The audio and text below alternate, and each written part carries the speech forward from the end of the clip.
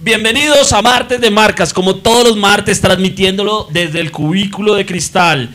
Hoy con un tema bien interesante, con una aventura en cuanto a idiomática que vamos a sostener durante una hora. Empezamos con los... nada menos y nada más con los parroquiales. Los parroquiales es, primero, no se les olvide, check-in en el cubículo de cristal, ¿no? Estamos tratando de hacer esta pequeña actividad todos los martes. Veo con gran agrado que estamos siendo 10, 15, 20 las personas que están asistiendo virtualmente gracias al check-in virtual a nuestro programa. Eso por ese lado. ¿Qué más tenemos el día de hoy? Tuyo va a empezar a hablar en español lo primero y después solamente lo vamos a escuchar en inglés. Hoy tenemos una aventura idiomática, como dice aquí el capitán Calvache, y realmente es porque nuestro invitado Adrian no habla español. Entonces, hoy todo el rol que yo voy a tener va a ser de traductor. Entonces, cualquier cosa que diga Eduardo, I'm going to translate it so that Adrian can answer, and then voy a traducirlo de vuelta para Eduardo para que ustedes entiendan. Es como un reinado transmitido por Julio y su papá. Es lo mismo, hemos visto muchas traducciones de este tipo y pues vamos a tratar de hacer nuestro mejor esfuerzo, que el tema afortunadamente es el que se va a llevar el protagonismo, no nuestro inglés. Por favor, no se rían de nuestro inglés. Let me start with one thing, Adrian, is that we have a tradition, and this is that when we have somebody over, we give him this. Wow. So this is your gift from being here. It has two functions. First, if you have a dog, do entertain him with it. And second, it is like a censorship. There you go. Oh. You can censor. If we say something stupid, like if I translate something wrong, just or in bad it. English in this case. Okay, bad so English, bad English, whatever, just translate it. Entonces ya saben, como siempre, a nuestro invitado le damos la bolita para que nos pueda censurar y arrancamos el martes de Martas. ¿Por qué no empiezas haciendo un par de preguntas, Edu, para que veamos cómo funciona esto? Bueno, y tenemos a nuestro invitado Adrian. Quiero que primero preguntarle un poquito, que nos cuente acerca de él. Yo sé que en Martes de Marcas que las marcas tienen que estar presentes, pero más que las marcas son sus proyectos, son lo que hacen. Pero quiero conocer un poco Adrian, qué hace acá en Colombia, de dónde es y pues qué le gustaría, qué viene a presentarnos hoy, qué viene a compartirnos. Okay, Adrian, basically, where are you from, why are you here in Colombia, and what are you going to share with us today? Well, my name is Adrian Nord. I'm from Denmark, and I'm here to share my story about the project 100 en un día for you here today. And I'm really looking forward to it. It's going to be fun. Okay, básicamente, Adrian, what's your last name again? Norbert. Okay, él es Adrian Norbert, okay, hope I said it right, okay. Y él viene de Dinamarca y está aquí para contarnos y compartirnos su proyecto que se llama 100 en un día. Ok, me gustaría saber un poco acerca de algo que comienza todo este proyecto y que termina acá en Colombia, que es The Chaos Pilots, como de dónde surge. ¿Qué pasa con este proyecto? Okay, basically we want to know a little bit of where this comes from, about the Chaos Pilots that we were talking about. So, yeah, well, I'm from an organization called the Chaos Pilots. Okay. We're an alternative university. We're also an incubator of businesses and projects. We're located in Denmark. But we're located at different places in the world most of the time. Yeah. Okay. Do you need space? That's okay. So yeah, I'm gonna try to write things down so I don't forget everything that you're saying. This is a cool book. Look at that. So basically, lo que nos está diciendo Adrian aquí es que él es de una alternativa, una universidad alternativa que básicamente tiene estos proyectos que se llaman los Chaos Pilots. Los Chaos Pilots son una incubadora de negocios. You told me it was a business incubator and. Yeah, sure. And an incubator for cultural projects. Okay, y una incubadora para proyectos culturales como este de 100 por un día. Yeah, but we also work in the field of branding, because we work in the field of making sure that the brands of companies are cohesive with the culture of the company.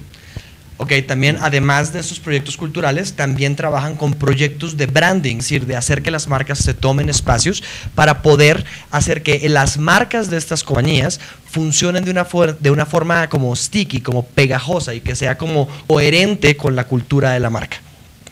Exactamente. Tenemos digamos que Chaos Pilots lleva un año acá en Colombia. ¿Cuánto tiempo va a durar más y cuál va a ser sus próximos retos, sus próximas metas? What are the next objectives? Since you're going to be here 1 year, what are the next objectives that you have as the Chaos Pilots here in Colombia? Yeah, we've been here for 18 months already, like had our presence here. We haven't been here all of it for that long. I've actually only been here for 2 months, I have to add.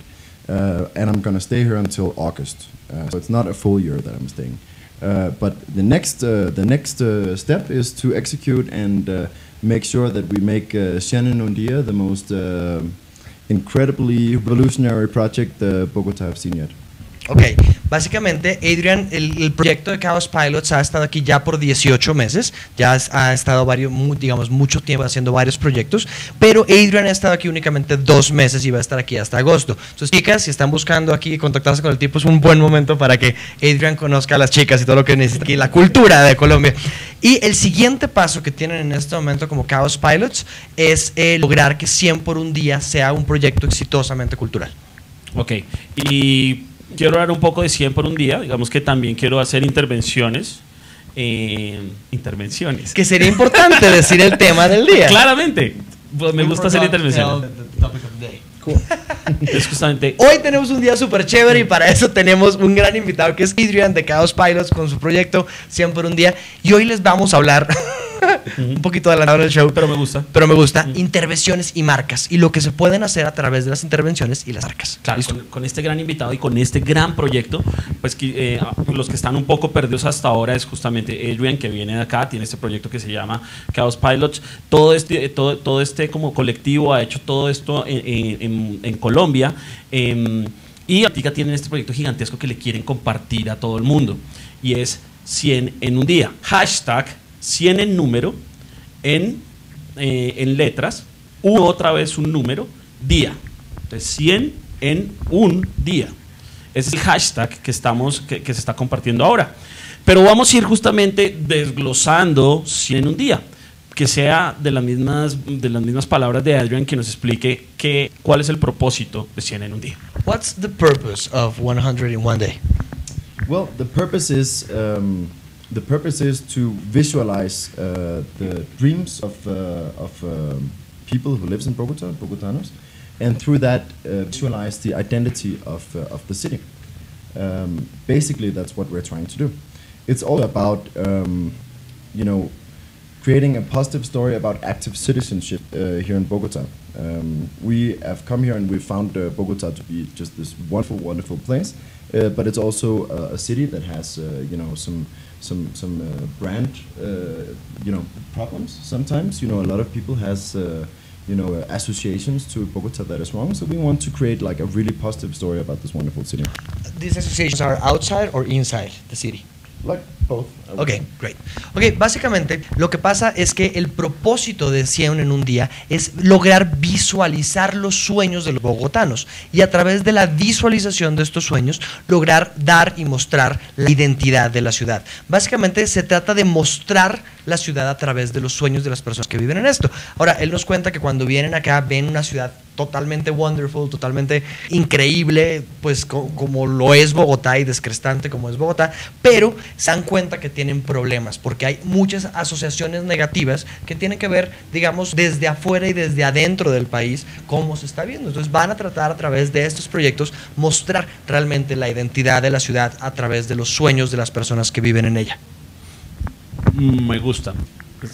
La parte de que han hecho para llegar a este proyecto ha tenido una fuerte investigación, han tomado muchas cosas y es impresionante y me gusta mucho, y eso es algo que quiero también felicitarlos. Es como justamente cuando alguien viene de afuera puede a veces ver esto desde otra perspectiva. Entonces, Adrian, mi pregunta es, la investigación que han hecho, tú como extranjero, ¿cómo has visto esta metrópoli? ¿Cómo has visto Bogotá? ¿Y cómo la ves a futuro? Okay, basically, Adrian, what we want to know is, since you've been here as a foreigner, watching the city and viewing it from a different perspective that we've seen, and we know that you have done some investigation to see how the city works. Could you tell us your point of view about our city? Sure, sure. I mean, Bogota is the kind of place where, you know, one day you have an experience and you get one view of the city, and the next day something completely opposite happens. Okay. So it's kind of confusing getting to know this city because it's so diverse and it's so hard actually to get a full picture. But I would say some things that are general about this city is that it's the city I've been in the world where I've had the warmest welcome, mostly. It's also a city where people show general interest in people in things from the outside, which is not the case for most cities, I would say. It's also a city full of dedicated people who are dedicated to their jobs, people who are dedicated to making a better society, people who are dedicated. And I find that super fascinating. Great. Ok, básicamente lo que Adrian nos cuenta es que pues Bogotá es una ciudad un poco difícil de conocer porque cuando te acercas a ella tienes una experiencia en un día y al día siguiente tienes una experiencia totalmente distinta y diferente a la que tuviste el día anterior. Entonces que él se ha dado cuenta que es una ciudad demasiado grande para poder, digamos, demasiado diversa para poder conocerla completamente. Sin embargo, él confiesa que es de las ciudades donde le han dado la más cálida de las bienvenidas, donde las personas de verdad se sientan como a ser cariñosos con él, a darle la bienvenida, a explicarle todo, donde auténticamente en la ciudad las personas sienten interés por lo que está pasando en la parte externa del mundo y lo que les están trayendo, y dice que le sorprende la cantidad de personas dedicadas a hacer diferentes tipos de cosas y que están dedicadas a su trabajo, dedicadas a lo que aman hacer y dedicadas a diferentes cosas. Entonces que le sorprende una ciudad llena de personas dedicadas. Dos fenómenos importantes que Adrian expone, que quiero que los, digamos que acá los ampliemos un poco, y es el rápido crecimiento de una ciudad que apunta a ser una de las grandes capitales en crecimiento económico y una diversidad en regiones y culturas que conviven en Bogotá. El apropiarse de la ciudad tiene que ver en gran medida con esos dos factores. ¿Cómo los ves y a qué apuntan? Okay, we want to know, you mentioned earlier that you had a view of a quick growth as a capital, you know, in the world capitals, that this was one that was really growing, and that you had a cultural diversity here that was really important. How does this affect the project? How does this affect your view of the city? Well, of course, it's because Bogota is going through a change that is so fast and so massive right now, both culturally but also physically. I mean, the whole city is a construction ground. First of all, it's difficult to find out exactly what kind of city you're in, what exactly the culture is, and how to work with doing projects and meeting needs in this context. But it's also the most interesting thing about working in this context, because cities who are going through this massive change have the biggest need for actually having a project that can visualize the direction that society actually wants to move in. I think it's important in Bogota and other cities that we keep in mind that when in times where we experience massive change and massive growth, we have to make sure that we keep in touch with the wants and the dreams of the citizens, both as companies and organizations and as governments. Okay. Okay, básicamente, that was fun. I almost got all the ideas.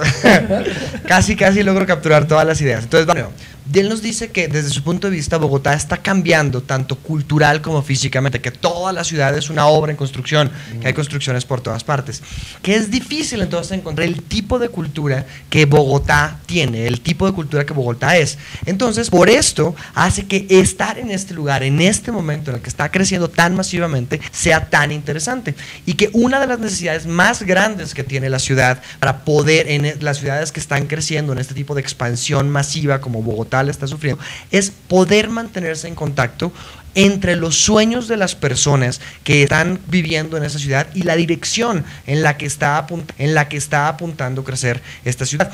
Que entonces visualizar el cambio de la mano de los sueños es algo que realmente nos ayuda cuando estamos en este proceso de crecimiento masivo. Me encanta, y así es una intervención a lo que acaba de decir Adrian. Me gusta mucho la forma de pensar de un proyecto en donde no importa de dónde vengas, no importa de qué región del país vengas, no importa de qué estrato seas, los sueños, como ese hilo conductor de absolutamente toda una ciudad, empiezan a ser representados por el clamor de unas personas que vivimos en un lugar que sí está creciendo y que necesitamos tener algo en común. Vamos a ir como desglosando el proyecto de 100 en un día. Y 100 en un día tiene un fenómeno que vamos a empezar a analizar, que es el de las intervenciones. Me gustaría saber, Adrian, ¿qué es una intervención y de qué se trata? Well, basically, Kalbache just said that it's amazing that the way that you're thinking, because it's inclusive. No matter where you're from, you know, this is a cosmopolitan city, so no matter where you're from, you have dreams, and the way that you help them visualize is through the interventions. So the first thing that we want, well, not the first thing, but one of the things that we want to know from you, it's what's an intervention? Okay. Well, an intervention can have like many forms. We know it from walking down the street when we see street art, for example. Okay. An intervention is something that that is designed to kind of disrupt your experience walking through a city. It's supposed to bring new association, new thought patterns, new ways of thinking about things. It's a way to kind of change your surroundings, so we start to think about our surroundings. Okay. Well, it's basically like the function that art is supposed to have in society, but we make it in a more democratic form where it's more accessible to most people than most artists. Oh, okay. Yeah. Okay. Ahí va. Hold on.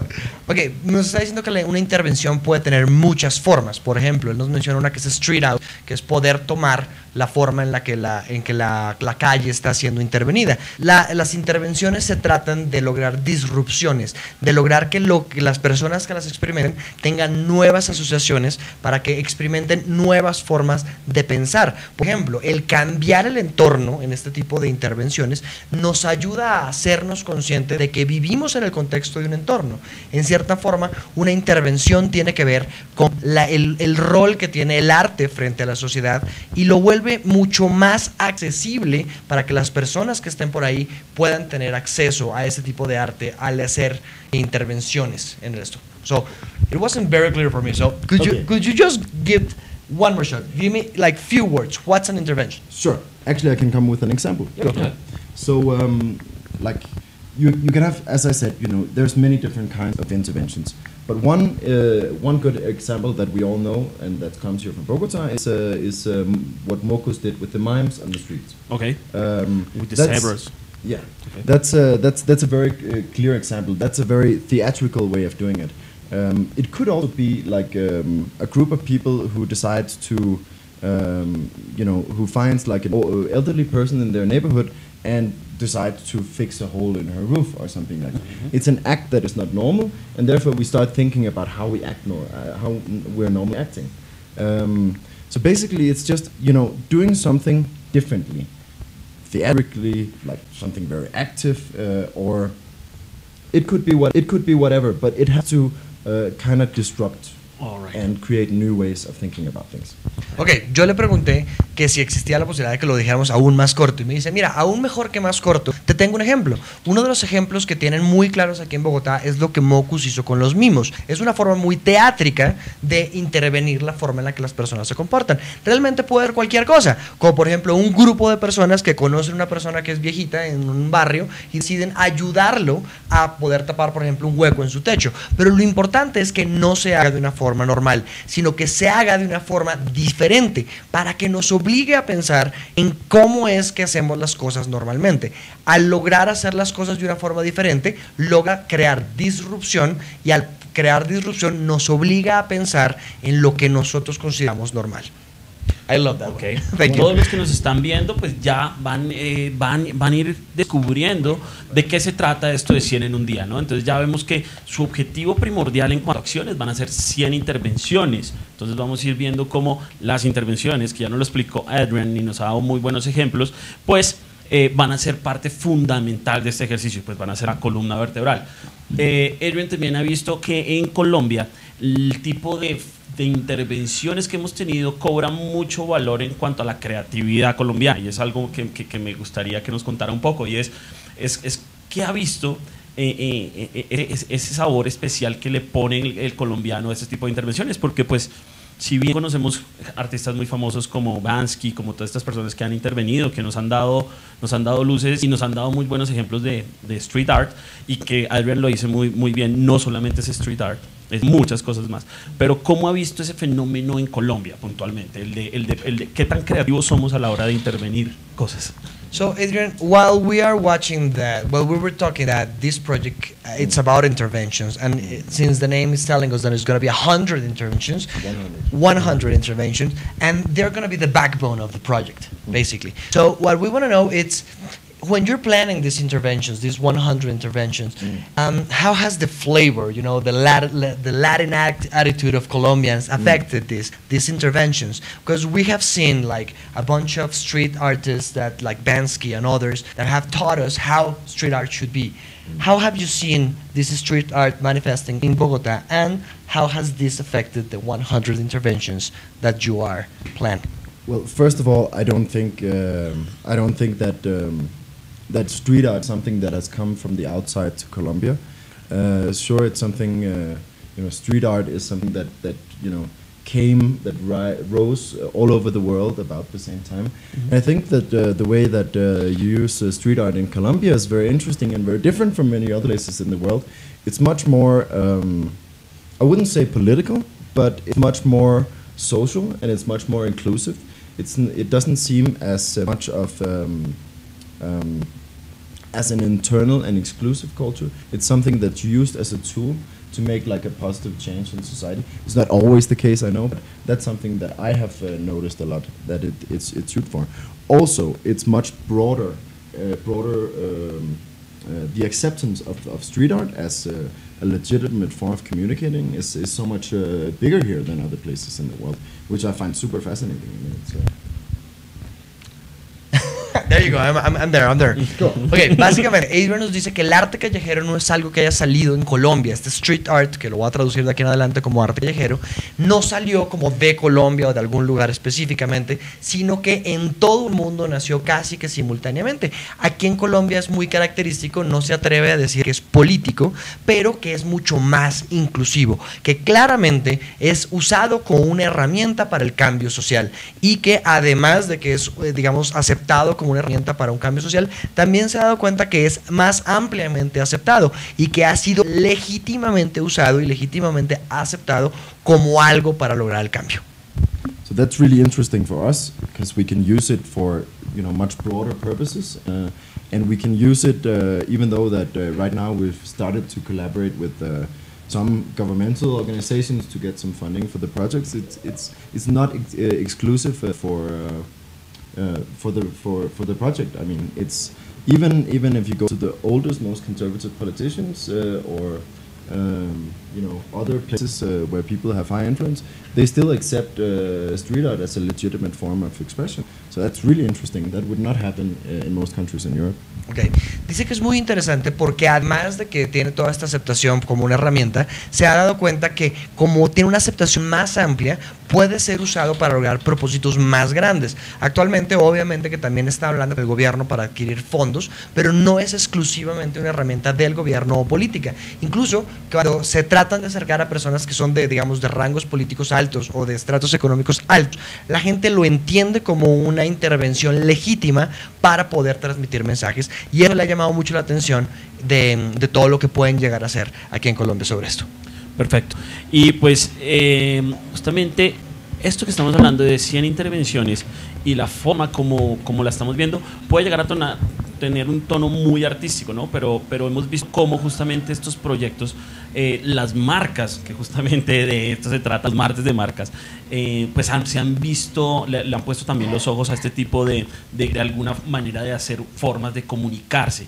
Y mi pregunta para Adrian es, oigan, ¿cómo esas marcas pueden, o si deben, o qué piensa él, tomar acerca de estos proyectos?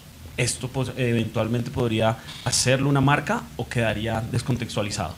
Just as a follow-up question to your branding, that you mentioned that the company that you work, the university that you work for does, we're wondering, do brands have an opportunity here? You know, like interventions allow for brands to learn something from what the government or politicians or whatever are doing, like this intervention that 100 in one day that you're going to do. Do brands and companies have something to learn out of these projects? Yeah, I think so. But in some ways, you know, some very innovative companies already have learned from that. I mean, I don't know if you know the example of Heineken's Champions League final in, I think it's in Holland, where they bring all their employees in to watch opera. Opera on the night of the Champions League final, and you see all the pictures of all the men in the audience. They're having a horrible time. They're gonna watch an opera at work, instead of being home watching the Champions League final. And then all of a sudden, you see the Champions League logo come up, and actually they're gonna see the final. Want to be involved with, you want to be involved with impossible projects. I think that's in the nature of human beings. We want to be a part of something that's really, really big. So that was the reason why we chose 100 interventions in one day. That was like the beginning of it anyway. Ok, básicamente Adrian nos cuenta que cuando llegó a Colombia, ellos estaban seguros que querían utilizar el formato de las intervenciones por el legado, por la herencia que nos había dejado las anteriores intervenciones de Mocus, y que ellos reconocían a las personas de Bogotá la posibilidad de, digamos, el talento de ser mejores en esto de las intervenciones que en cualquier otra parte del mundo. Entonces, la pregunta era, ¿cómo podemos hacer que sea muy interesante para nosotros y para las personas que queremos que participen? Entonces dijimos, bueno, si hacemos una gran intervención, pues es chévere, pero es una. ¿Qué pasaría si hacemos 20 intervenciones? Sí, es interesante, pero no es tan chévere. ¿Qué va a ser si jugamos 50? Bueno, 50 claramente sería un reto, pero para que sea casi imposible y las personas se animen a participar en esto, vamos a prometernos hacer 100 intervenciones en un día. Quizás, él nos cuenta, es la forma en la que cuando vemos algo que es prácticamente imposible, nos sentimos atraídos hacia eso, lo que es la naturaleza humana de las personas. El ser parte de una cosa muy grande en la que las personas puedan llegar a sentir que son parte de algo más grande que ellos mismos. Y de ahí originalmente viene la idea de las 100 intervenciones en un día. Qué buena enseñanza y qué buen aprendizaje tenemos de este proyecto.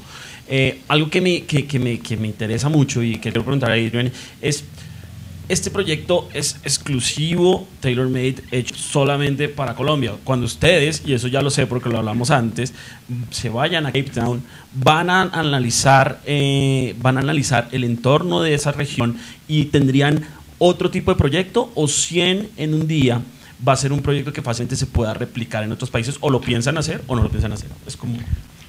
Okay, basically we want to know if this is done tailor-made for Colombia, or is it something that you discovered here and now is going to be replicated in other countries? Yeah, I think you can say that this is a concept and a project that is made in Bogota.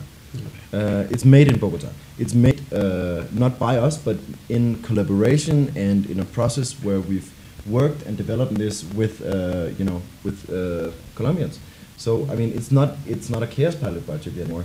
It's a project that has emerged in Bogota, but it is very, very relevant in other places in the world, and also like that is the next step for us. Like right now, we're working to set up an organization that will bring us forward in Bogota as an annual day, as a group that will work with intervention and active citizenships. But we also have connections other places in Colombia that wants to take it to other cities in Colombia. And we're having interest from other places in the world for replicating this. And I think it's super interesting that this concept is going to be, I'm totally assured that it will spread to other places in the world, and I think it's a great story that this is made in Bogota. Adrian nos dice que a pesar de que este es un proyecto donde Chaos Pilots participa, fue hecho en colaboración con las personas de Bogotá. Entonces básicamente es un proyecto hecho en Colombia y que pues claramente está hecho en, digamos, en un entorno donde colaboraron muchas de las personas. Entonces, a pesar de que el concepto está hecho en Colombia y fue hecho colaborativo, pues obviamente lo que estamos viendo es que estamos tratando de que a pesar de que es algo muy local, va a ser muy relevante para el mundo. En este momento una de las organizaciones está tratando de que se vuelva en Bogotá un día anual para que logremos hacer que esto sea cíclico y ver cómo nos podemos utilizar a los ciudadanos activos, a los ciudadanos involucrados para que esto se vuelva una cosa cíclica. También vemos que tienen en este momento conexiones con otras ciudades y con otros países del mundo para que seguramente ellos también puedan tener este tipo de evento de 100 en un día, 100 intervenciones en un día, como eso. Es un concepto que nació en Bogotá y que va a ser muy importante para el resto del mundo cuando se empiece a expandir. Okay.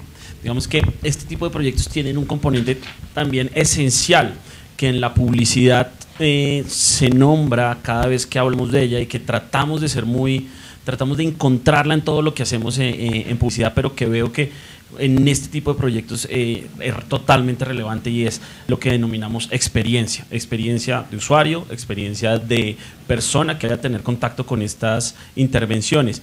¿Cuál es la experiencia que ustedes buscan de estas personas que eventualmente que participen de esto y cuál es la experiencia que en general que encontrarían a través de este movimiento? ¿Qué es lo que esperan que la gente haga? Y cómo, ahí para complementarla, y cómo ven esto en paralelo con la publicidad, que habla tanto de experiencias. Okay, basically experience it's something that's been used forever in advertising. And basically an intervention, it's all about the experience. So what experience are you hoping to create for people, and what experience do you think they're going to get when they go home, and how does this relate to advertising? Well, first of all, it's going to be 100 experiences in one day. But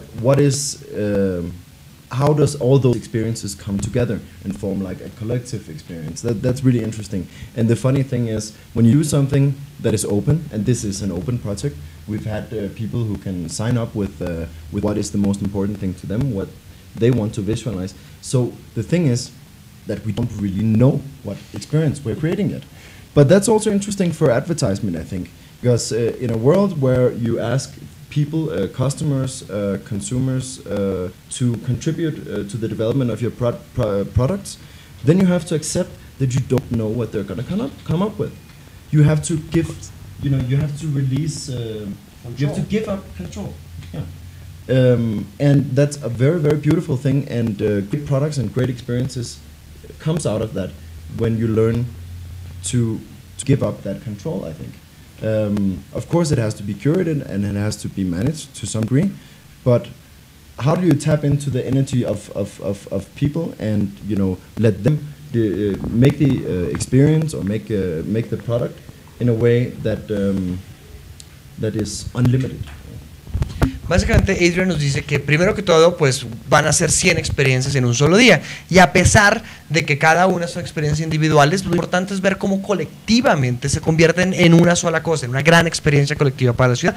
Ahora, cualquier persona podría participar en este proyecto. Tuvieron un espacio en el que las personas podían inscribirse y participar y ver y aportar lo que cada uno de ellos quería aportar. Entonces la gran consecuencia es no saben qué experiencia se va a entregar, no saben qué va a pasar ese día. Hay una forma hay que digamos, curarla y administrarla, él dice más adelante, y eso realmente es lo que termina siendo importante para el público, lo que las personas pueden llegar a sentir y a vivir cuando uno deja hacer esto. Ahora, esto, digamos, es muy importante para la publicidad, el no saber lo que va a pasar. Usualmente las marcas están en control de las cosas, y aprender a perder ese control para que las personas sean las que decidan cómo es la experiencia que colectivamente están usando, pues es un gran aprendizaje que tienen que tener esto. Ahora, obviamente, perder el control, a pesar de que es una gran experiencia, tiene que tener lo que él decía, que era esa curaduría y esa administración para que funcione de una forma correcta y lograr utilizar el gran potencial que tiene la energía de las personas cuando actúan colaborativamente. One thing. Shoot. I mean, it is. Of course, it's important that that we're not open towards any kind of experience. I mean, our goal is to create an experience of connectedness, and an experience of showing the true identity of this city through all these interventions. But exactly what that identity is, or exactly how that connectedness looks, we don't know yet. And the results. And the results. Yeah. Entonces nos dice Adrian que adicionalmente a lo que acabo de contarles, que además, a pesar de que están abiertos a que las personas participen, sí hay una guía que no es cualquier tipo de experiencia, se trata de la experiencia de sentir que estamos conectados, de mostrar la verdadera identidad de la ciudad y sobre todo poder a través de esas intervenciones mostrarla, pero que cuál es esa identidad y qué están construyendo las personas no es necesariamente algo que ellos tengan control, sino que ha salido y que estamos esperando ver qué pasa, qué resultados vamos a tener. I have a question. Yo tengo una pregunta. Yes. ¿Dónde va a pasar? Where is this going to happen? ¿Dónde vamos a ver que suceden las intervenciones? Is there a website? Can we still participate? ¿Aún podemos participar? ¿Cómo funciona eso? ¿Me adelanté? Pero no vamos bien. Ok, vamos bien. I'm sorry. You too can always participate. I mean, Thank you. Well, it's happening all over the city. That's the beautiful thing about the project. Also, I mean, we have people from all over Bhutan, not only the south, not only the north, not only the middle, but every part of Bogota is represented with an intervention in this project. If you want to do an intervention at this point, if you want to join, you go to cienenundia.com and you sign up for an intervention. If you just on the 26th of May, want to go out and see the interventions, there's a map with a Google map in there with descriptions of each intervention and in what time frame it's going to take place. So it's very easy both to participate, but it's also very easy just to come and look and be inspired by this event. Yeah. And those of you who want to, we're also throwing a kick-ass after party afterwards. Nice. Ok, básicamente esto es algo que va a pasar en toda la ciudad, en diferentes lugares que va a pasar por toda Bogotá, no va a ser como en el norte o en el sur, sino que va a estar por toda la ciudad distribuida. Si en este momento quieres participar y hacer tu propia intervención, solamente tienes que entrar a 100enundia.com, que es 100 en número, en 1 en número dia.com, y te inscribes con la intervención que tú quieres organizar.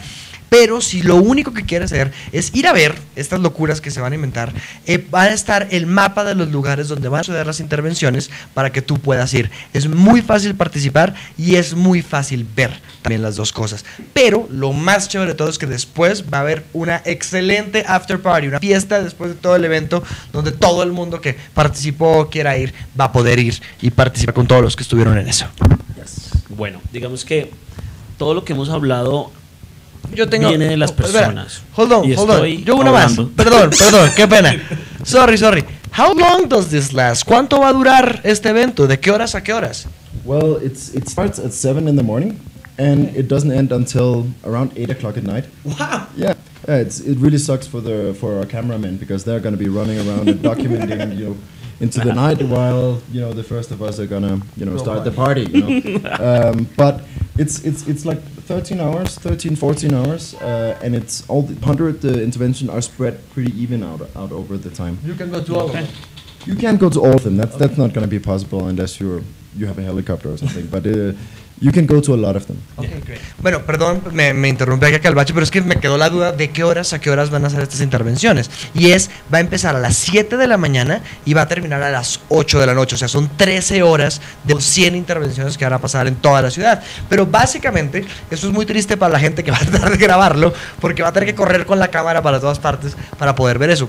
Va a ser un poco complicado asistir a todas las intervenciones porque están como una detrás de la otra en diferentes lugares, pero si puedan, es muy posible que ustedes, si quieren participar si quieren ver esta experiencia de 100 en un día, vayan a poder ir a varias, porque pues en el mapa les va a poder decir eso. Entonces, de nuevo, 13 horas de 7 a.m. a 8 a.m.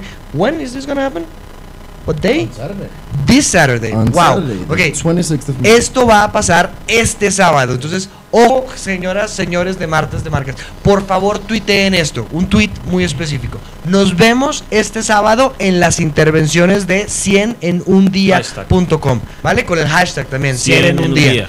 Vale, Sí, eso es en muy un día. importante. Ayúdenos a hacer este tweet para que ustedes y las personas que los conocen a través de Twitter puedan como enterarse de este evento y ver qué es lo que está pasando. Entonces ya saben, este sábado 26, o sea, en 3 días. En 3 días O sea, vamos a estar miércoles, jueves, viernes, con 100 sábado, intervenciones 4 en un días. día.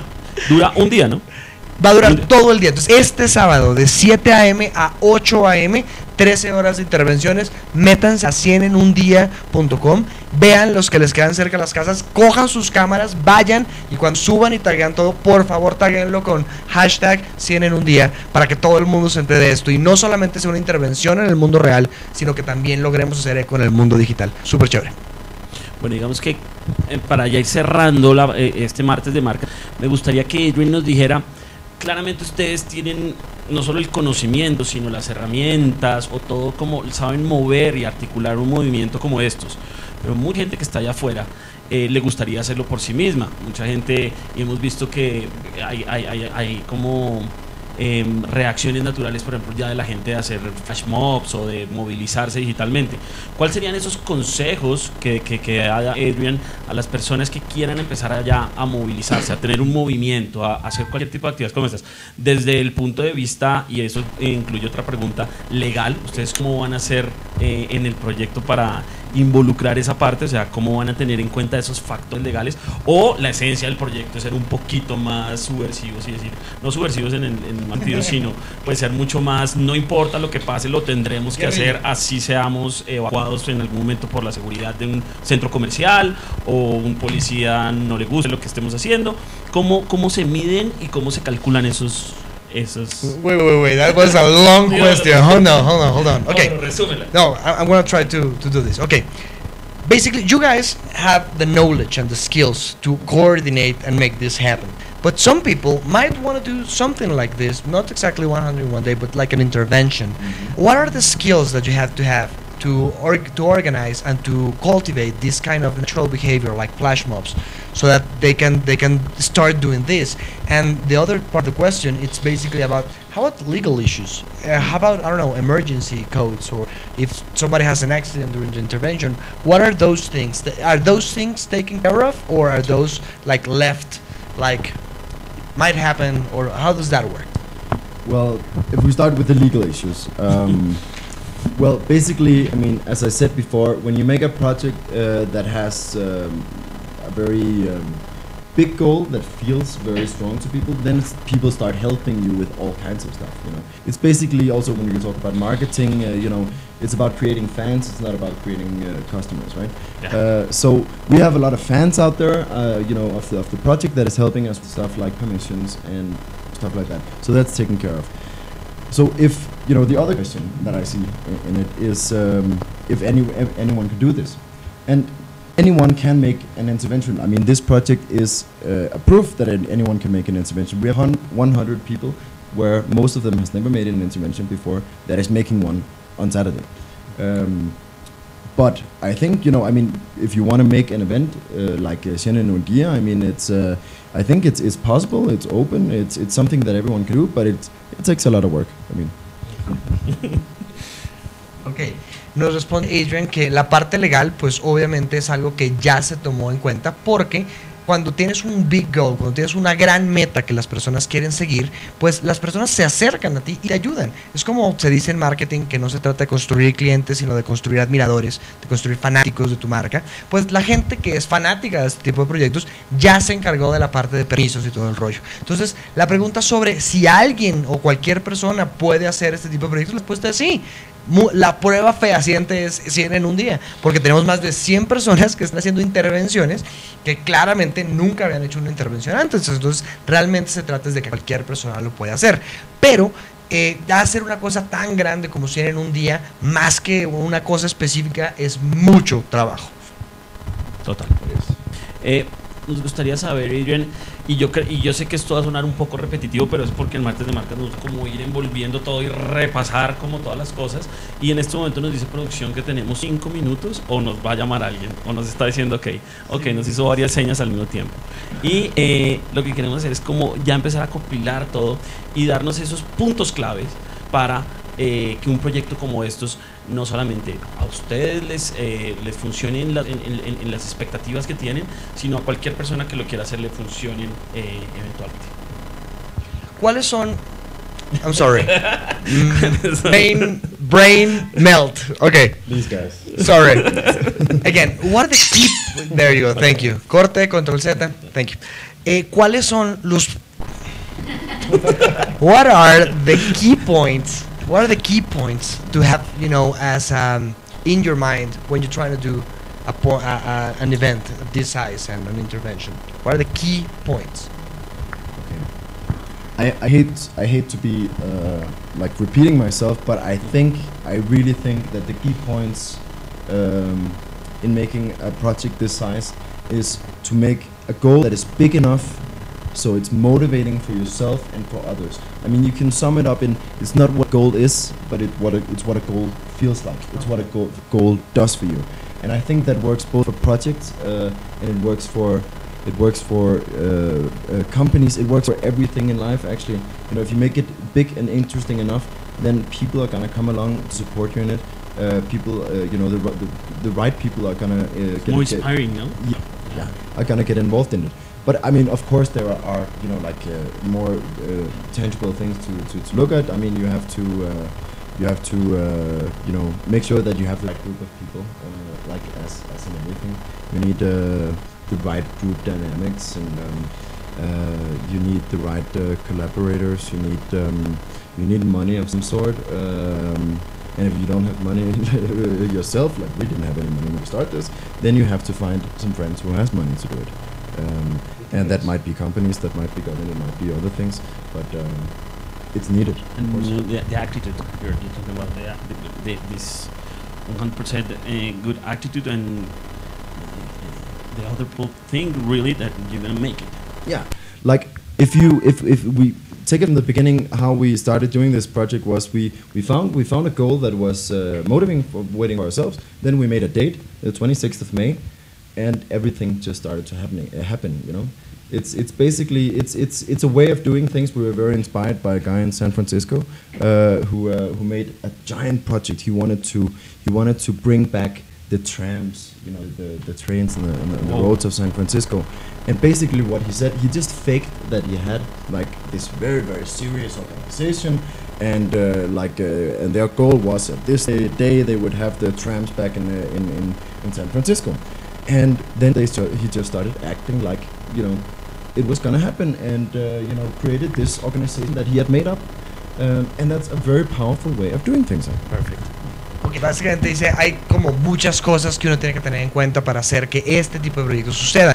La más importante en la cabeza de Adrian es tener un gran objetivo, este gran meta peluda allá arriba, que las personas digan definitivamente es lo suficientemente ambiciosa como para que te atraiga y puedas atraer a las personas que están alrededor tuyos. Él nos dice, no se trata tanto de lo que la meta es, sino de lo que la meta te hace sentir, para que sea como súper motivante, grande, interesante, y que logre hacer que las personas se sientan inspiradas sobre lo que esta meta está haciendo. Lo segundo, y obviamente son cosas un poco más tácticas, es tener la gente correcta, lograr tener las dinámicas de trabajo correctas, los colaboradores adecuados para que esto suceda. El dinero es muy importante. El dinero no necesariamente tienes que tenerlo, pero pues tienes que conseguirlo si es necesario, y pues obviamente puedes tocar a amigos, familiares, al gobierno, a diferentes lugares que te pueden llegar a cuando la meta es tan importante que la gente quiere participar en eso. Calvache nos recuerda la importancia de la actitud para lograr que las cosas pasen, y nos cuenta él que se trata un poco de ponerse una fecha y decir, esa fecha van a pasar las cosas. Entonces él se puso la fecha con Chaos Pilots del 26 y dijo, va a pasar, y desde entonces ha venido cuadrando todo para que eso pase. Muy inspirados por un personaje en San Francisco que él quería que volvieran los tranvías a San Francisco, y cuando él dijo, voy a lograr que los tranvías vuelvan a San Francisco, se puso la imagen de una gran corporación muy seria que quería lograr hacer que los tranvías volvieran a San Francisco en una fecha, y empezó a actuar como si esa corporación fuera a lograrlo, y eventualmente, de tanto actuar como si esa corporación fuera a lograrlo, creó la corporación, logró hacer que sucediera y logró traer los tranvías a San Francisco tal día. ¿Is this a fake it till you make it thing? Quizás se trata un poquito de pretende hasta que lo logres y lo logras hacer. Qué bueno. It's fake it till you make it to some extent. Yeah, it really is. I mean, you know, we had no idea how to get 100 interventions. We had no idea how to get the money. We had no idea how to find the right people to help us do it. So in that way, yeah, it is fake it till you make it. But I think all big projects are actually. You never know how you're gonna get there before you actually. Ok. Básicamente nos dice, sí, puede ser un poco de pretende hasta lograrlo, pero que ellos no tenían claro, de verdad, sí, cómo iban a conseguir 100 personas, cómo iban a hacer las 100 intervenciones, en qué lugares de la ciudad, pero lo importante es que no sabían cómo llegar a hacerlo hasta que lo hicieran. Edwin, ya para cerrar, nos quedan pocos minutos. Nos gustaría que hicieras una invitación formal a todas las personas que ya creo que entendieron perfectamente de qué se trata 100 en un día, pero que pues los invites, uno, a participar y segundo, todavía hay tiempo para que inscriban sus intervenciones. Entonces quedan algunos cupos de intervenciones, están ahí para ellos. Entonces pues que sea Adrian el que despida un poco con esta invitación al programa. Adrian, please invite everybody to join in and invite everybody to participate. And if you have still some room for new interventions, do please invite them. Cool. All right. So on Saturday, the 28th of May, we're gonna change the city of Bogota radically just for one day. 100 places in the world. In Bogota, at least 100 places. We're gonna have people who illustrates and visualizes their dreams for the future of Bogota, and we're hoping from the help of these guys, you know, and you guys out there, that we're not gonna make it 100 places, but we're gonna make it 200 places. So we're gonna have a massive experience for everyone in this wonderful city on that day. Afterwards, if you can't participate on the day, we're building an organization. We're building a movement that's going to take this further. That's going to use interventions made by citizens, active citizenships, to really move this city forward with a cohesion between citizens and the development. So if you want to be a part of that, you know, in any way, go to the website, go to the Facebook page, write and ask how you can get involved, and we'll answer you. If you want to do an intervention, go to the website shenenundia.com and sign up there.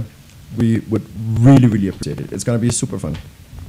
Ok, entonces básicamente hay realmente, miren, hay 100 lugares, van a ser una berraquera, por favor, van a haber 100 lugares donde las personas van a estar ilustrando y visualizando los sueños del futuro de Bogotá. Va a ser una cosa súper interesante, por favor, móntense para poder ver las cosas. Después de que se pase este sábado el evento de 100 en un día, va a quedar una organización para que ustedes puedan participar y montarse y hacer que esto se expanda y llegue a más ciudades y podamos hacer todas las cosas, pero sobre todo esta organización va a luchar para que haya una coherencia entre la forma en la que la ciudad está proyectando su futuro y los sueños de las personas que están viviendo en ella. Si quieren participar, métanse al website 100 en un día, ya saben, pueden estar ahí montados haciendo todo el rollo. Esto fue de muy raro, traducido, 2 lados. Martes de Marcas, desde el cubículo de cristal con nuestro invitado Adrian Norbert. There you go, Adrian Norbert, que está aquí en Bogotá con Chaos Pilots haciendo el Twitter, por favor, hashtag 100 en un día. Esto fue Martes de Marcas desde el cubículo de cristal. Muchas gracias. Sayonara.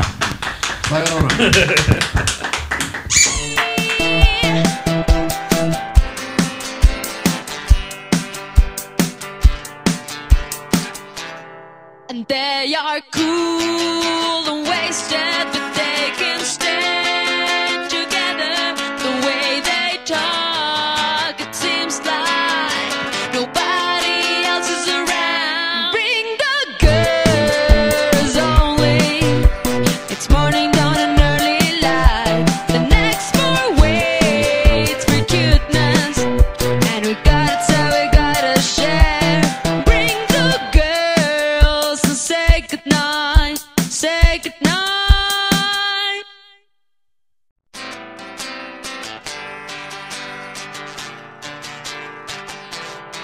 Bring the girls only, they're gonna come with fun. Let the moves show everybody how girls get things done. Bring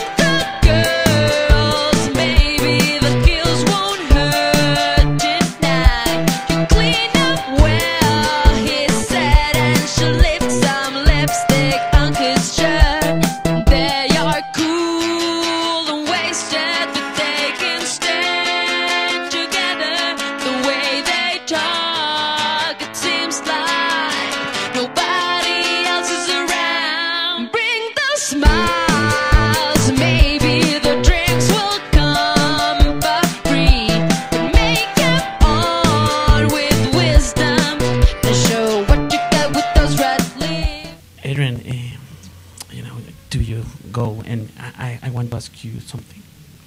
Like, what do you want to do later after the Marcas? Vamos al. I don't speak Spanish. I really can't speak Spanish. I know we agreed that I was going to speak Spanish, but I know, where's Tuyo? Motherfucker. I'm really, really sorry. Forget. Bring the beat to the catwalk, 'cause we throw ourselves out here. Kiss and tell to the girls now, 'cause nobody won't remember a thing. You don't need an excuse, we girls just are confused. Say what you mean, it's so natural to be free. Be free, be free, be free.